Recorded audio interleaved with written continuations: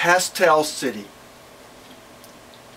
I had never been to the Pastel City before, but there I was, walking down the Prospect, descending the Gustave Doré Underground, stopping on bridges to snap pictures, eating Azerbaijan beef, attending a ballet, a circus, watching the thin prostitutes in stiletto heels, encountering artists on walls and authors on signs, talking to you over pasta and wine, over and over, to see soberly whom you had become.